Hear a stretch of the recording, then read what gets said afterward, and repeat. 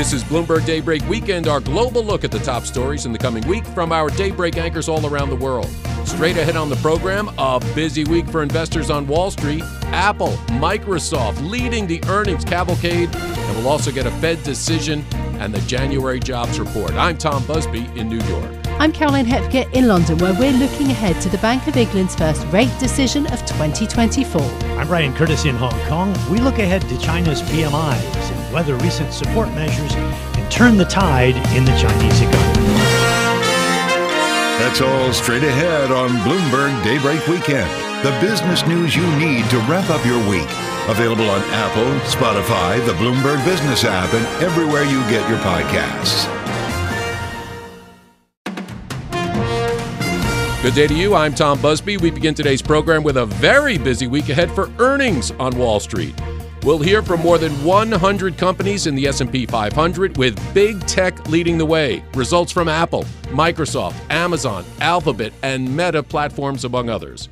For a closer look at what to expect from the two $3 trillion giants, Apple and Microsoft, we're pleased to bring in Anurag Rana, senior tech analyst with Bloomberg Intelligence. Now, Anurag, let's start with Apple, which has been a lot of headlines lately for its new Vision Pro mixed reality headset, trouble with the smartwatch, App Store commissions, challenges for the iPhone sales in China. So what are you expecting to see from Apple's Q1 on Wednesday? Listen, I hope they give some good news about China because, as you said, it's an amazing company, but all I can say is in the last 2 months, all I've heard is just negative news come out for Apple. So it's for their sake, I hope they come out and give some good comments about China and they can, grow the smartphones in that particular market, because that is the single biggest factor that can dictate how they're going to grow this year. So that's forefront on our mind right now. Well, we did get a surprise to the upside, though, for 2023 in iPhone sales in China, though, didn't we? Yes, but at the same time, I think expectations were so low. But I still have to see how things shape up in 2024 because, we have seen that Huawei's phone was doing pretty well around the holidays. So we still need to figure out how December shapes up. And how about iPhone sales everywhere else but China? See, the problem with everywhere else is, and I'm going to talk about developed markets, markets like the U.S. and Western Europe. It is relatively mature, or I would say stagnant. So when you see those markets, the install base of the number of people that have phone, that's only going to grow gradually. Let's say the rate of about 2 to 3%. That's not much to really boost the top line of the company. It was really China as the growth engine right now, because when you look at the number of units, China has about 1 billion smartphones out there. Apple has about an 18% market share or somewhere in that range. So we still have a long way to go for Apple to grow in that market. And I think that's really was my hope that if they can continue to grow well in China, then the next big market over the next 3 to 5 years is going to be India and so forth. So that kind of gives you like a 10-year growth driver. But if China's going to slow down, you're not going to see massive growth there, then it brings down the growth rate of the entire company. Yeah, wow. Well, another possible generator of revenue, the Vision Pro mixed reality headset. What? Not yet, but and there was a burst of enthusiasm when pre-orders came out just this past week. But what do you see there? Yeah, it's at $3,500. I mean, it's not a needle mover to me because to be very honest, how many units can you sell in a year? Let's say you sell 500,000 units. That's about $1 billion or $1.5 billion in sales. So it's really not something that I think it's going to add to the big top line of the company, because remember, Apple's revenue base is $400 billion. So even if you can go out and sell, let's say 1 million units, it's not 1 million is way above anybody is expecting. That's like 1% of the revenue of less than 1% of the revenue of the total company. So it's a lot of good discussion. We'll have a lot of fun when it's out there and people are going to play around with it, but it's really not a needle mover when you look at some financial analysis. And another hit that Apple's taking is the regulatory challenges to its commission to app developers on the App Store. What's the latest there? Because that could billions, right? Yeah. That is, I think, the single biggest issue right now. It's this everything that's legal challenges and regulatory challenges around their app store and around the services business in general. I mean, not just the app store, the money that they receive from Google. It's a lot of discussion around it. And I think that is something that we spend most of our time looking into. We recently had a webinar talking about this topic. We have a podcast on it. So this is a serious stuff, because remember one thing, a dollar that you generate on the App Store probably has operating margins of 75%. This is very high margin business. So if there are issues around, how much fees can they charge, how much it's going to go down, all sorts of stuff, that really does have, hamper not just the top line revenue, but also the profitability of the company. Oh boy. Well, now let's move to Microsoft then, which has made big bets on artificial intelligence and cloud computing, and they seem to be paying off pretty well. What do you think? I think, they are probably one of the better positioned companies in technology right now in, I would say on a holistic way, because they have so many businesses. But the really big driver, at least for the near term, is going to be their cloud infrastructure business. Now, if you look at, OpenAI as a company, OpenAI's backend is Microsoft's cloud infrastructure. So you use a lot more ChatGPT, Microsoft makes more money off of it. So that's the way you want to think about it. Last time when their cloud infrastructure numbers came out, they had about 3 percentage points contribution from AI in general. We think that number climbs throughout the year. That's an area where we are most optimistic that it is going to lead to a good recovery for Microsoft's organic growth rate in the second half. We have already seen from results from IBM that things are actually looking rosy for the tech industry. NVIDIA has done well. TSMC talked about a good year this in 2024. So we feel confident that Microsoft growth rates will improve as the year progresses, because when you look at overall technology spending, companies have been underinvesting for the last 2 years. They really did well at the 5 years before that, but we have seen a pause in the last 2 years. So we think 2024 could be the year where we see a revival in tech spending. Well, let's talk just for a minute about Microsoft's gaming division, and reports last week that it's laying off nearly 2,000 workers at its recently acquired Activision Blizzard unit and Xbox unit. Yep. Is this just a redundancy of jobs, or is it indicative of more trimming down at Microsoft? No, it's just, normally when you make a very large acquisition, they bought Activision for $69 billion. And Activision at the end of 2022 had 13,000 people. So when you look at the article, I saw that, that said they had combined about 22,000 people. So you would expect some redundancies from an acquisition. That's the cost synergies. Whenever you have duplication, you will see a little bit of that. I don't see that as an indication that the business conditions are bad. This is more so right-sizing and changing the margin structure of the company. There is a lot to look forward to. Well, our thanks to Anurag Rana, Bloomberg Intelligence Senior Technology Analyst. Thank you for joining us. We now turn our attention to the U.S. economy. 2 big events this week, a 2-day Fed meeting and a decision on interest rates, also the January jobs report. And for a preview, let's bring in Michael McKee, Bloomberg International Economics and Policy Correspondent. Michael, thank you. And well, let's start with that FOMC meeting. And after 3 meetings in a row of leaving the federal funds rate unchanged, what are you expecting to see on Wednesday? I'm expecting to see the Federal Open Market Committee leave interest rates unchanged. 4 meetings in a row. They went into the blackout period saying that they basically were looking at not moving interest rates because they're waiting for more data. And so they're not going to surprise the markets. We've gotten a lot more data that are interesting, but they're not anything that would move the Fed to any kind of emergency change in plans.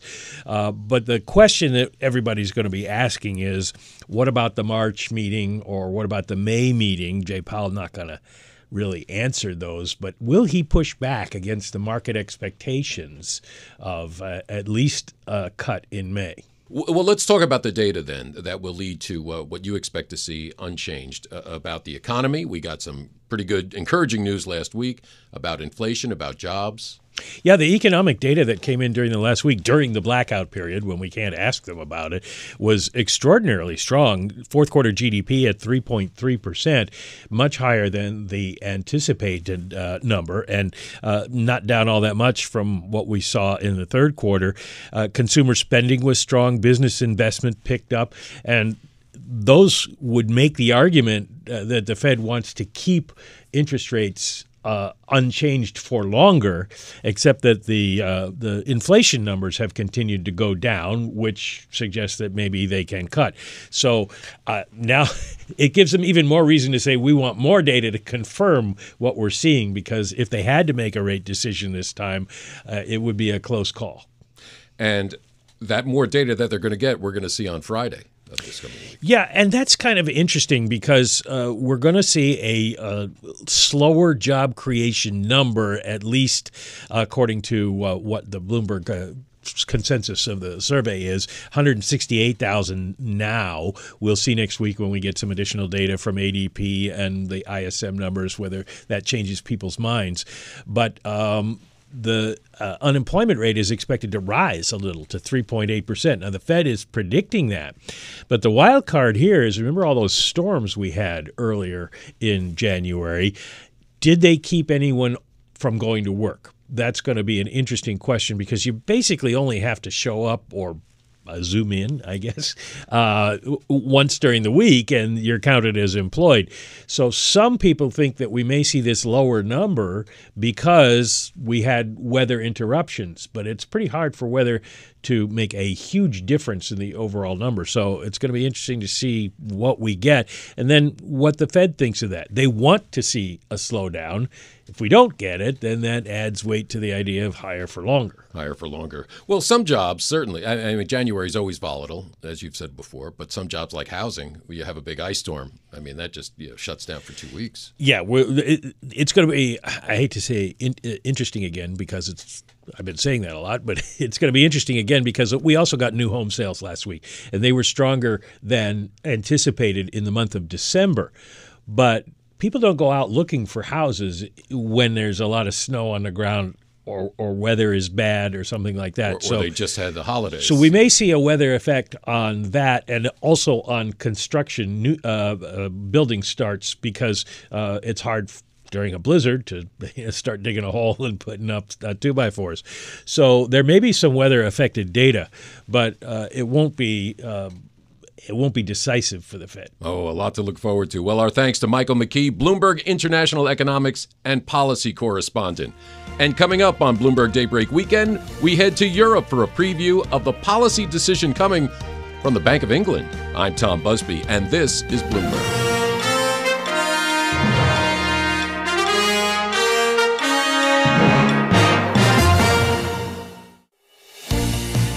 This is Bloomberg Daybreak Weekend, our global look ahead at the top stories for investors in the coming week. I'm Tom Busby in New York.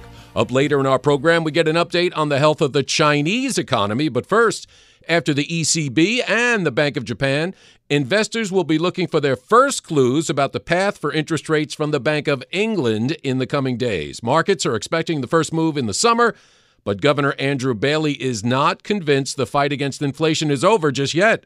For more, let's go to London and bring in Bloomberg Daybreak Europe anchor Caroline Hepker. Tom, the latest inflation figures for the UK showed an uptick in December, complicating the path ahead for the Bank of England. Whilst the BOE was the first major global central bank to start hiking interest rates, some analysts think that it'll be the last to start cutting. The question of when is still the main preoccupation for markets, though. We've been discussing this with many of our guests on Bloomberg Radio. Now, here's what Charlotte Ryland, the head of investment at CCLA Investment Management, told us about her expectations for the Bank of England decision. Clearly, they were a little late to the party in terms of sort of pushing the rates up. The UK economy seems to be somewhat more inflationary than others, and I imagine part of that is, some of the dislocations we've had from the back of Brexit, the sort of tighter labour market that we have, which is to do with migration as well. So, it's been a more difficult, position for them, and it's clearly a much more vulnerable economy in terms of, the consumer as well. So it's a delicate tightrope they've got to balance between the inflationary pressure and not completely derailing the economy. So that's Charlotte Ryland's view. Now let's hear from Sam Linton-Brown from BNP Paribas. He's talked to us about how the Bank of England is in a different position to other major global central banks. The Bank of England potentially could prove to be a little bit more of an idiosyncratic narrative this year, because one could argue that the stickiness of inflation will prove to be more persistent than elsewhere. Our central case is that the Bank of England will begin cutting rates around the middle of this year, cut by 125 basis points. That's not too different to what markets are currently pricing, but I'd say if there's a risk on the three, ECB, Fed, Bank of England, where they actually end up doing less tightening because of inflation, or less easing, I should say, because of inflation, I'd say it's the Bank of England. So that was Sam Linton-Brown from BNP Paribas. And those are some of the views from the markets. In terms of the outlook for the Bank of England, on the data front, headline inflation was 4% in December for the UK. The PMI surveys for January brought better than expected readings, but the manufacturing sector still in contraction. So economists do widely expect the Bank of England to hold interest rates at their next meeting at 5.25%. So it is going to be the post-meeting press conference, which is going to have the potential to produce more answers, perhaps. I've been discussing that with our senior economics reporter, Philip Aldrich. I started by asking him what he'll be watching out for in the decision from Governor Andrew Bailey and colleagues. Yeah, and I mean, not just from Bailey, but the whole 9-member rate-setting committee they make their judgment. And the last meeting, which was about the second week of December, 3 of them voted for rate rises. The other 6 decided to hold rates. Now, since then, the inflation numbers have come down more quickly than expected. There's been a bit of a few questions about whether we're going to have a brief technical recession. These kind of messages or economic signals would suggest that the Bank of England needs to start thinking about rate cuts. And obviously that's what is happening in Europe at the European Central Bank and at the Fed. So there is this. Although we're not expecting anyone to, maybe one member may vote for a rate cut. We're not expecting the committee as a whole to vote for a rate cut. It's something which people are going to be looking out for to see whether the bank is now sort of following the other major central banks in sort of signalling that there may be a change of direction. Yeah, absolutely. And the Bank of England decision comes fairly swiftly after the ECB interest rate decision, and yet is there a difference, a kind of gap opening up between the position of the UK and the Bank of England and, as you say, the Fed and the ECB? Well, the gap. So the gap is, it's not on the rate where the rate policy is. I mean, obviously, Bank of England's up there with the Fed and higher than the ECB. The gap is in the future trajectory of policy, and the Fed has signalled that they are considering rate cuts. The ECB has, the president of the ECB, Christine Lagarde, said that the June there may be rate cuts starting in the summer, and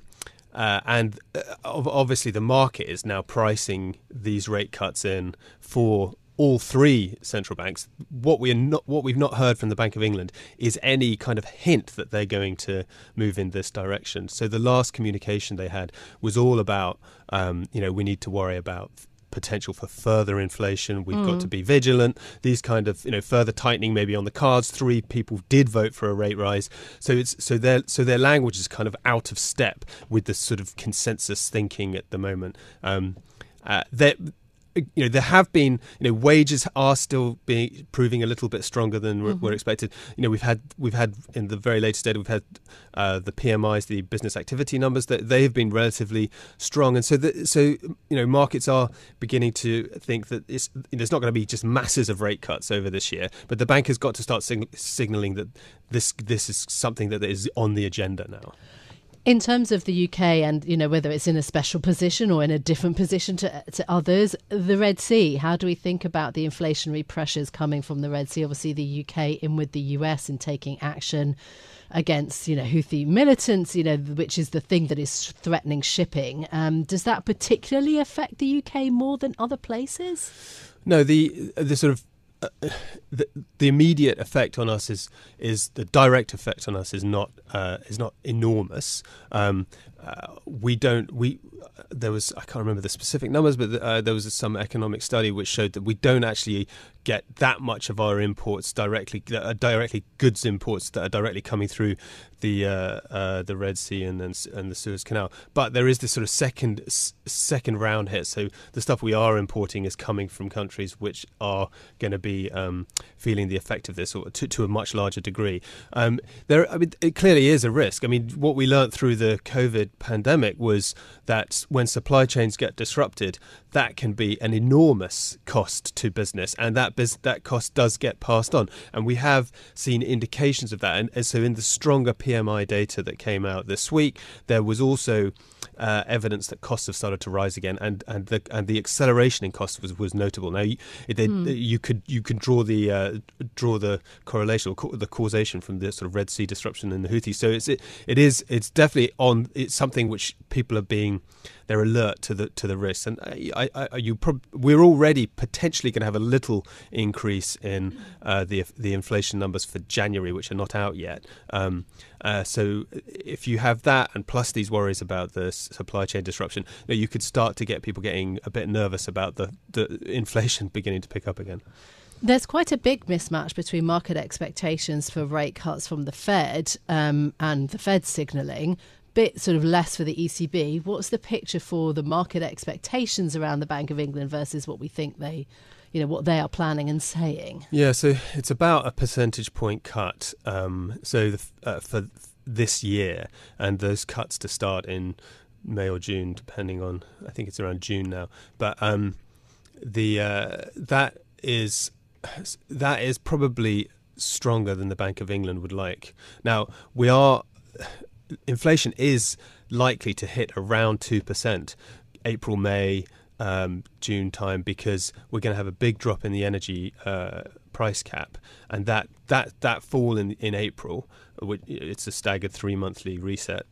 That fall in April is anticipated, and it's expected to deliver this. We're finally back to inflation target. There are concerns that it could then start accelerating later on. But the Bank of England is not going to want to just say, "Oh, we've hit 2%, right? Job done. We're going to get back down to 3% super quick." There are underlying pressures. You've got services and core inflation, which is still proving quite sticky. We also have to think that this Bank of England rate decision comes just a little bit ahead of the budget, the beginning of March. Let's think about what the Chancellor is preparing to do. A lot of emphasis, a huge amount of pressure on the government to cut taxes from within their own party, from the sort of thinking that Sunak and Hunt have. I mean, how are you thinking about that? Could that be inflationary? How does that play into the economic picture for Britain? So for the Bank of England, they're not allowed to sort of take government policy until it is government policy. So Sure. people can assume what it will be. But so we've got the March the 6th budget. You would expect it's a tried and tested political playbook that you would cut taxes, give consumers and households a boost, and make everybody there's a bit of feel good factor going into the election, and they're obviously lagging in the polls terribly, so they need something. So I'd assume, if at the moment it looks like the change in the sort of the rate forecast has probably given the Chancellor something between 5 and 10 billion. I think Bloomberg Economics' Dan Hansen's got those sort of numbers of headroom. And so, I would assume he's going to spend every penny of his headroom and more. Now, partly the motivation for this is not just to give people tax rises and make everyone feel better, but it's also to draw this dividing line, this battleground with Labour. And the more money they spend, the more money that the Conservatives spend within their fiscal rules, they make it much more difficult for Labour to press ahead with their sort of 28 billion green investment plan without either having to ramp borrowing up much more or cut taxes or do something else. And so because of that commitment that Labour has made, it becomes much more tricky for them. The smaller the headroom is that the government leaves them, and so then their manifesto commitments start to look a bit sketchy. So for two reasons, for the feel-good factor and for the political battle, I'm expecting some big tax cuts. And obviously, beyond that, there will be some inflationary effect there, but it's not. I don't think that anyone would suggest that it's going to be, the same as the post-Ukraine kind of Sure. Those kind of fears. It might slow the rate of rate cuts down, but it wouldn't, halt it. There is the nagging voice, I'll put it that way, of the IFS, the Institute for Fiscal Studies, saying the government must be honest, whichever stripe it is, the next government has to be honest with the state of the public finances. I mean, really a very kind of strongly worded criticism that the tax and spending plans look immensely difficult for Britain, and that, you know, the plans have to be laid out clearly to the public. Yeah, they've made this... I mean, it's not the first time that they've asked the government to be honest about the future trajectory for public finances. But absolutely beyond the election, as I think it was OBR's chair Richard Hughes said, that there is no detail on the planned spending cuts, and this planned spending cuts for departments other than health and maybe one or two other protected departments will effectively are a return to austerity. There's going to be real terms cuts, and that in an environment where everything is already sort of, all the public services are already crumbling to a degree. Is it really conceivable? So that was our senior economics reporter, Philip Aldrich, speaking to me. And we will have, of course, full coverage of the Bank of England's rate decision on Thursday here on Bloomberg. I'm Caroline Hepker here in London. You can catch us every weekday morning for Bloomberg Daybreak Europe, beginning at 6 a.m. in London. That's 1 a.m. on Wall Street. Tom. Our thanks to Bloomberg Daybreak Europe anchor Caroline Hepker. And coming up on Bloomberg Daybreak Weekend, we take you to Asia for a very busy week on the economic front there. I'm Tom Busby, and this is Bloomberg.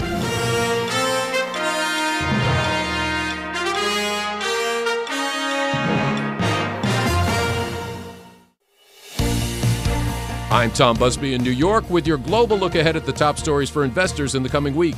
China struggling to shore up its economy and halt a $6 trillion stock market rout despite the best government efforts. Now, with more eco data coming out in the coming days, Bloomberg Daybreak Asia co-host Brian Curtis takes a look at the overall picture of the Chinese economy. Tom, we look forward to China's official PMIs in the coming week. It might be a little early to see a bounce in economic activity in China, but recent measures rolled out by the Chinese government have sparked a little more excitement about Chinese assets. The PBOC will, for instance, cut the bank's reserve requirements by 50 basis points on February 5th. Bloomberg Economics called that a forceful response to a slowing economy, and that the central bank was likely to cut interest rates this quarter as well. All of which Bloomberg Economics said would give a positive jolt to confidence. Joining us for some insights about the challenges that China is facing in getting the economy and the markets rolling again is Jill Desis, China economy and government editor at Bloomberg. Jill, earlier I spoke with Bloomberg economist Eric Chu, who covers China and Hong Kong. And just to give us a little bit more spice in our discussion, I wanted to play some comments from him. I asked him if this might do the trick to turn the economy around. We think the policy move probably is already too late. You know, even in January, I think many of the markets, including us, were expecting Central PBOC to cut the MF rate last week, right? But they didn't deliver.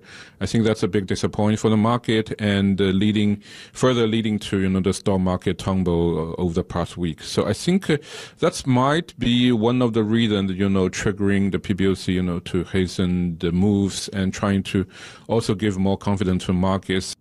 Eric Chu, again from Bloomberg Economics, and I'm sitting with Jill Desis, who's China economy and government editor at Bloomberg. So what do you make of that comment that perhaps it's a little bit too little too late? Well, I think that at this point, the whole thing with this economic slowdown really comes down to confidence, right? Confidence in the economy, confidence among investors that the government can really turn things around. And I think that's a very fair point. I mean, look, we've seen over the past year several measures that the government has taken to try to get activity going again, to try to restore confidence. We saw a very unusual sovereign bond issuance around the middle of October of last year, trying to, get that out to fund more infrastructure projects, more construction, get things going again. We saw various measures to try to help restore confidence in the property sector, whether that included, lowering some mortgage rates, trying to encourage people to start buying homes again, incentivize them in that way. And we really haven't seen anything that's led to a more meaningful turnaround in what's happening in the economy. I think that's really just been underscored over the past few weeks with how much more of a sell-off we've seen in the stock market, right? I mean, that's sort of really underscores that issue with sentiment here. So it's difficult to see what exactly the government can do to restore that level of confidence, but it does seem clear at least the message that investors are sending is that what has been done so far isn't enough, and I guess we're all just not really sure where to go from here. Given the property crisis has cut pretty deep, I mean, it's the main source of wealth for a lot of Chinese households. Is it the type of thing that we think could be turned around quickly? And is it just that investors should be more patient?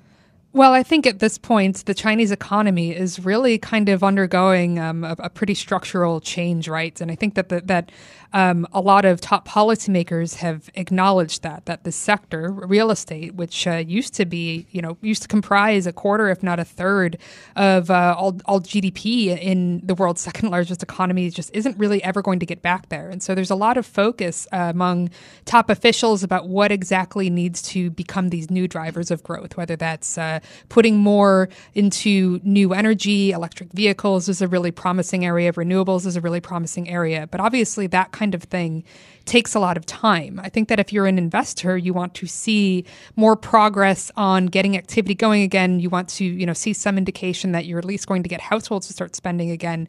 But ultimately, yes, I think it's difficult when you're seeing some of these more immediate issues with deep fallout from the property crisis, not necessarily translating into an immediate fix, and knowing that those longer term transitional phases are still obviously quite a bit of a ways off. And there is also a little bit of contrast between some of these special measures that have been put in place or called for by the government, and then, tightness from the regulators. For instance, when the PBOC made the announcement about cutting the RRR, we also had another story on the Bloomberg terminal about how Chinese officials are being told in the provinces that this belt-tightening posture by President Xi Jinping is here to stay, and that leaders are just going to have to get used to it. The norm is going to be frugality.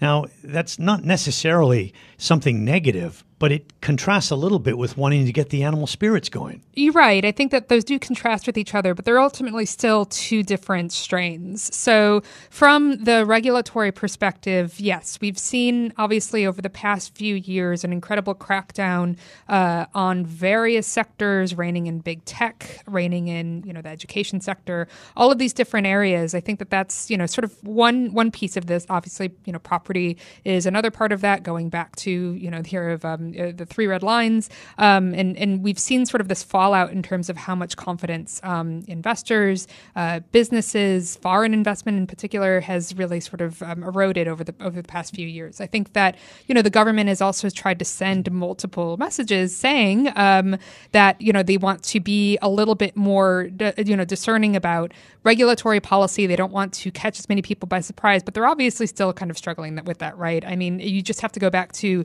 December, so not too long ago, when there was a surprise gaming regulation that was announced and then caused a pretty severe stock drop for Tencent and some other major tech giants. Really sort of sent some jitters through the markets there. So I think that on that side of things, the government still hasn't quite figured out how to guide people through this idea that the regulatory crackdown is easing up, or at least that they're going to better telegraph how exactly some regulations are coming into place. I think that on the monetary policy side, at least, which this is what you saw recently from the PBOC, is they're actually in a really difficult position as well. I mean, Eric was just saying a couple of minutes ago that they disappointed earlier in January, saying that they weren't going to cut policy rates, even though that was very widely expected. And now they're they sort of front ran this RRR cut, this reserve requirement ratio cut. We really haven't seen that ever before. Well, and this was more dramatic, 50 basis points. Even when they were thinking about cutting the interest rate, it was only like 10 basis points, right? And then we got nothing. So it's a little surprising. It's a little bit underwhelming, I think, to investors. However, in this past week, we saw a little bit of a pickup in appetite for Chinese assets. Is it sustainable? Well, I think we have to see where else the PBOC really goes with these measures, right? I actually thought what was really interesting from this PBOC press conference with the governor was not just that you see this reserve requirement ratio cut being front-ran bigger than expected, but also it really seemed like they were focusing a lot more on structural policies to kind of guide credit into more of their favored sectors. So in addition to the triple R cut, Pan Gongsheng, the PBOC governor, also announced that they were cutting some relending rates so that they could better benefit, make it easier to loan to. I think the agricultural sector was one. They were setting up a new credit market to promote credit for green divisions, elderly care, that kind of thing. So you're actually seeing in some ways the central bank go all the way back. You'd have to go back several years, I think, to this idea that they're more interested in using monetary policy tools to direct credit themselves to certain sectors. I don't think that's something that we've really seen from the central bank in quite a while. They broadened the use of commercial property loans for developers. Now, this would be new money, I guess, being able to go to the developers to help them pay off some of their debts. Is that consistent with the previous theme? Yes, well, I think it's consistent with the direction that it seems that the central bank has kind of been going, at least over the past few months. So again, we saw a much longer term change or shift from the PBOC to build more of an interest rate corridor, address policy rates rather than some of these other structural policies. I think that's begun to change over the past few months. One thing that we didn't see out of this recent press conference with the PBOC was, turning to other types of tools. There's this one called pledged supplemental lending, which is essentially funneling money into policy banks so that they can, help fund, property-related sectors in particular. We didn't see that too much, although they have been making use of that tool recently. So I do think that, even if you're seeing a shift, it's something that's been happening at least over the past couple of months. Let's go back to Bloomberg economist Eric Jew for a moment. I asked him about the mix that we've seen between fiscal and monetary stimulus. The monetary easing itself, even interest rate cut, triple R cuts, that's give you something, but not that huge. I think our view is the fiscal side needs to do more compared to last year, because I think even PBOC steps up easing, it's still to be, incremental. Somebody is calling for PBOC to cut interest rate to zero, right? So, but I don't think PBOC are going to move that aggressively. So still on the monetary side, we don't expect a huge boost to the growth. More is from the fiscal side. And fundamentally, I think even with those more fiscal stimulus, that's probably still not enough. I think fundamentally, it's the policy direction, it's the policy, orientation that's most important for the market right now. So we're talking about some monetary stimulus measures, some fiscal stimulus measures, and then communication measures, building confidence. Of those three, what do you see as most important, Jill? I will say on the fiscal stimulus side, that's obviously, I think, going to become more important this year. There's a growing consensus among a lot of economists, including obviously Bloomberg Economics, that there does need to be more fiscal stimulus. Maybe we aren't going to see the type of massive stimulus that we saw in the aftermath of the financial crisis, where you just see tons and tons of money being pumped into the economy. But we do know that, officials are discussing various measures. Bloomberg News reported very recently that there's some debate over the issuance of some additional special sovereign debt to sort of fund some infrastructure projects. So there are funding avenues there. But ultimately, a lot of those reports haven't really moved the needle much, right? So I think that brings it back to this idea of that communication issue. I mean, whatever policymakers are saying right now, clearly markets aren't really taking that as, any kind of, reason to be more confident in the long term. You might see some little jolts here and there in terms of markets. Maybe the Pan Gongsheng comments, just recently did boost, equity markets for, a couple of hours or a day or what have you. But yes, I think that it's more about that idea of how do you project that level of confidence in that policy direction? How do you present a clear vision to the public, to your investors about where this economy is going? That's really what we need to see here. Jill, thank you so much for joining us. Jill Deese is China economy and government editor at Bloomberg. I'm Brian Curtis. Along with Doug Krisner, you can catch us every weekday here for Bloomberg Daybreak Asia, beginning at 9 a.m. in Hong Kong and 8 p.m. on Wall Street. Tom? Well, our thanks to Bloomberg's Daybreak Asia co-host Brian Curtis. And that does it for this edition of Bloomberg Daybreak Weekend. Join us again Monday morning at 5 a.m. Wall Street time for the latest on markets overseas and the news you need to start your day. I'm Tom Busby. Stay with us. Top stories and global business headlines are coming up right now.